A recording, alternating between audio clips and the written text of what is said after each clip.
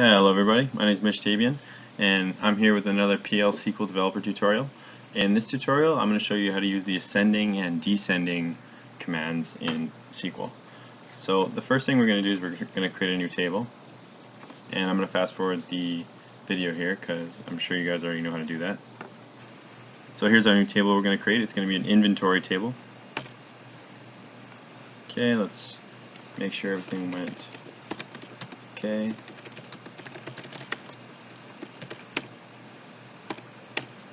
And there we go, we have our table.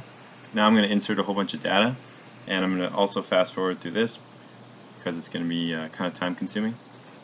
So there we have our table with all of our data inserted into it now. We have a vendor ID column to identify individual vendors for like a store situation.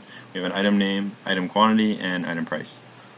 And just so you guys know, I'm going to put all of these queries on my GitHub page, so you can save yourself a lot of time and just run the queries and create the table instead of manually inserting the data. So now that we have the data inserted, we're going to order these by ascending and descending item quantity. So we'll just make a select statement. Select I dot item name, oops, and I dot item quantity, and we're going to select it from inventory int, give it the variable name I. Okay, and then order by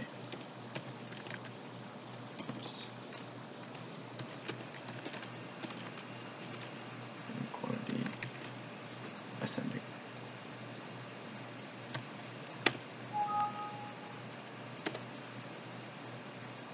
Oops.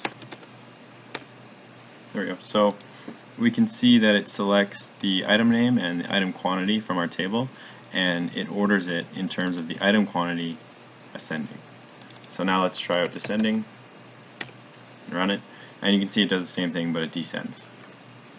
That's all for this video. Thanks for watching.